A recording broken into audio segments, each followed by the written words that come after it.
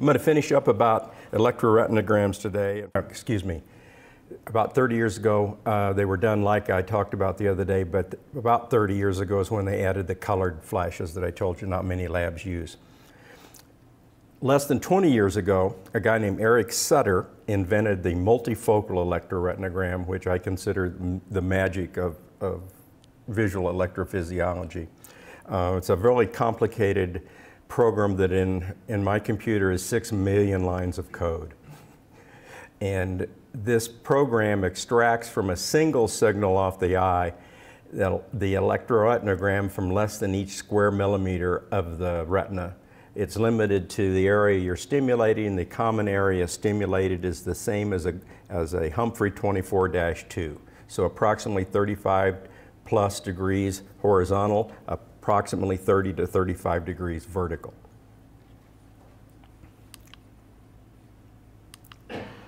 Most systems are similar to this. There's about 6 companies in the world that make multifocal systems now. Most of them are like this. A pattern is displayed and there's a chin rest such as this that sets the distance the patient is away. Everybody uses the same stimulus pattern, which I'll demonstrate to you if it runs. Sutter alone, his company, is what we use. Those of you that have seen me do multifocals, it's a little box smaller than a cigar box. And that one is a version of a miniature display. There's different systems. I have this system too, but it's not being used right now. It's in storage over on the 2nd floor. The patient looks through that outer box. This has got an advanced thing programmed into it. And then there's a focus knob, in fact, on the left and right sides that has built into it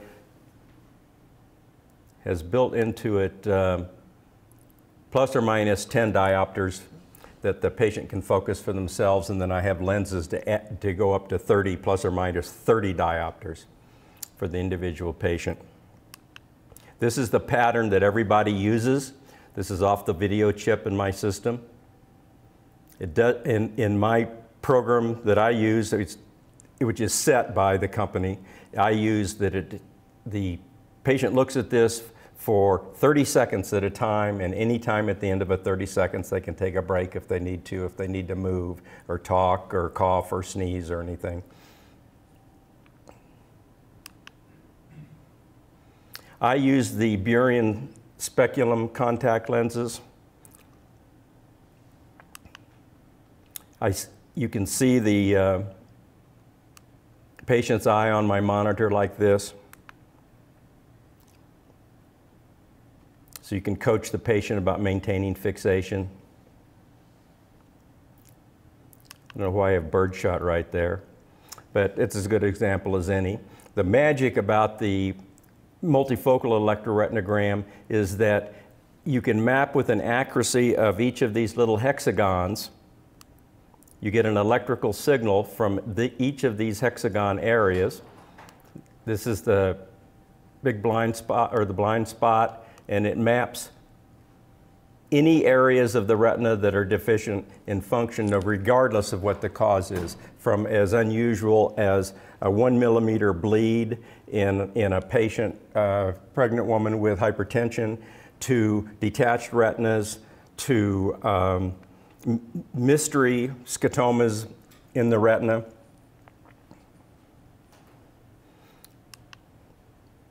Just some examples here. You can also get similar patterns for time, and that's what these are. Different disorders vary whether amplitude or time, implicit time, are delayed the most. That's interesting. Weird. How do I get rid of that? Is that F5? Or do I have to do it here on the screen? Probably just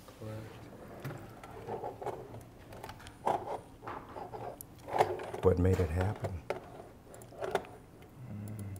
Weird. I think it just doesn't. It gets Monday morning to the computer also. You guys will learn more about birdshot when you rotate through Vitali and Shakur's clinics.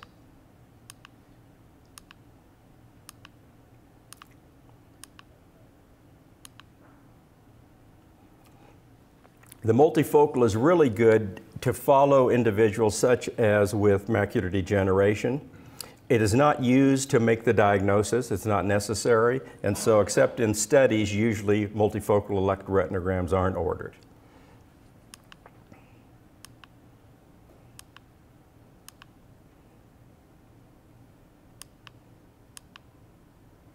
These are the electrical signals from multifocal electroretinograms from a person with macular degeneration. You can see that interpreting these is not rocket science. It's where's Waldo? Do they look like these outer, which are normal, or do they look smaller than they should be in the area that's affected? This is a color transformation, which is simply changing the B wave, quote unquote, B wave amplitude of the multifocal electroretinogram to a voltage in a color scale.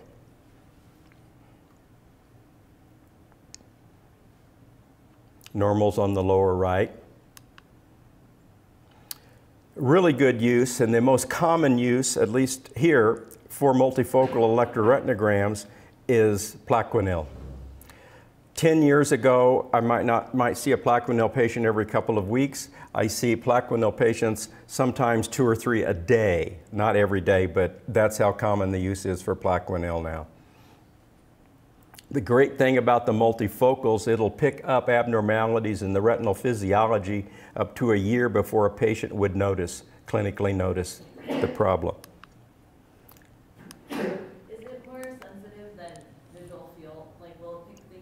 Much, because visual fields depend on attention, and if you've surely learned by now, patients hate visual fields. I have had patients come to my door when they're going to do a full field electroretinogram and see my Gansfeld and freeze and say, no, I've had that. I don't have to have that. No, not again.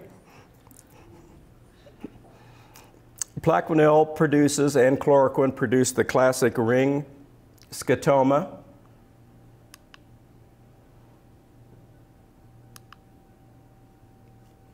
Can vary a lot in its expression in the individual. This is a person with Plaquenil toxicity showing these islands of areas affected. Only 1 in, say, making this up, 1 in 5 of individuals with Plaquenil toxicity show the classic ring scotoma. Probably because you're getting them at different stages in the toxicity. Oh, I thought I had some better ones. Some do, though. I'm going to add to this. This is a seizure medication.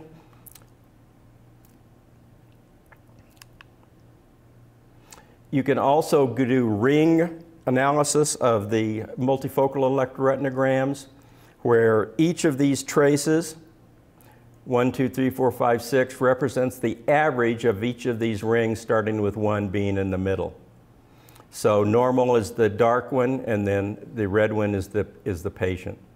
What's good about this, particularly for detecting toxicity with Plaquenil, is you might have 1 is normal, and then 2 or 3 would be abnormal, and then 4, 5, and 6 go back to normal again, showing the ring effect. And sometimes you can see it in the traces, and sometimes you can't, so I always look at these, because sometimes this picks it up that it wasn't apparent to just visual observation of the traces.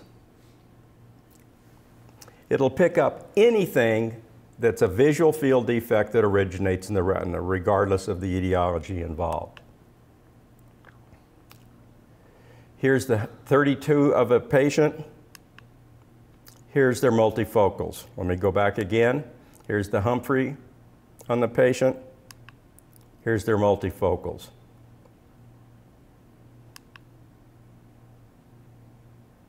This is the color transformation in the same patient.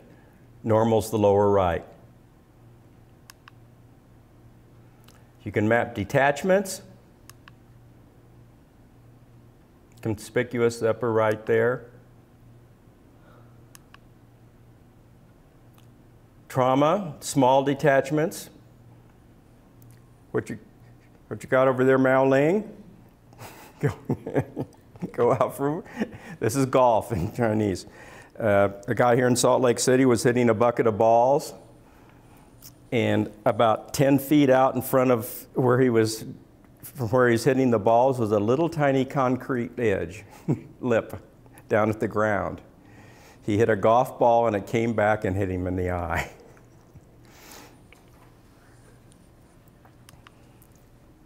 There's his left blown pupil, which stayed blown. He was a salesman, so he got a artificial contact with an artificial pupil so he wouldn't look so weird. There's his Humphrey 32. These are his ERGs, again back to the Humphrey. There's the ERGs, and here's the color transformation.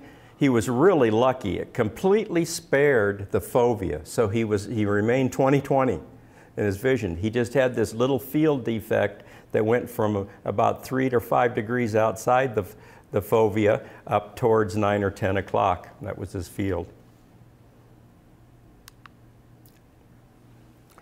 It's good for Azor. The particular person I'm going to show you was, at the time he was 17, and it appeared a week or so after episode of flu. Here's his visual field with his multifocal superimposed.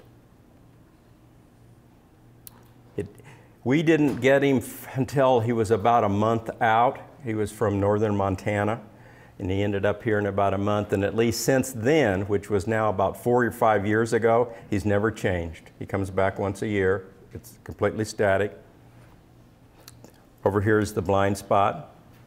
So you have a really good patient like this, you get very good agreement between the fields and the multifocals. Small central scotomas. I'm just going to rush through here. A detachment. Small bleed during episode of high blood pressure. I think it's, I can't even tell from here. I think it's up here. Does that look right? Let's see. There's the color transformation of it. Multiple central scotomas. Detachment. Again, there's even a video of how to do these on WebVision that's embedded in it as a link where the multifocal section starts. Okay.